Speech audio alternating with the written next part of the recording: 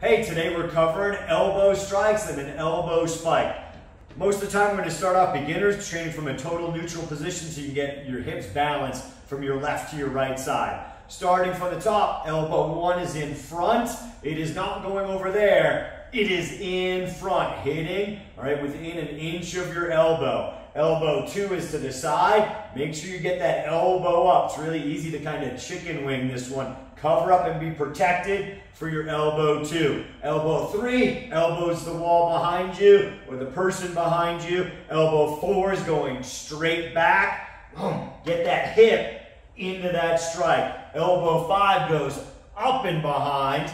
From here we use that a lot in choke from the side. Anywhere in that zone is an elbow 5. Elbow 6 goes up and in front.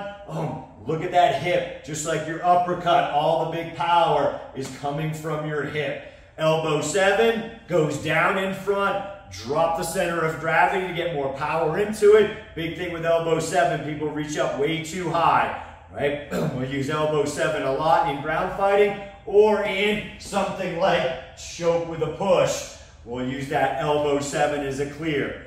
Last one is an elbow spike. Kind of call it the bonus elbow strike. It doesn't have a number. It is going off of you covering against a hook, or maybe you just did an elbow 6 where you drive in, right? You're covered up, and you're just spiking it in there. Doesn't seem that strong until somebody hits you in the eye or the mouth with that elbow 7. All right, I'm John with Rocky Mountain Self-Defense and Fitness.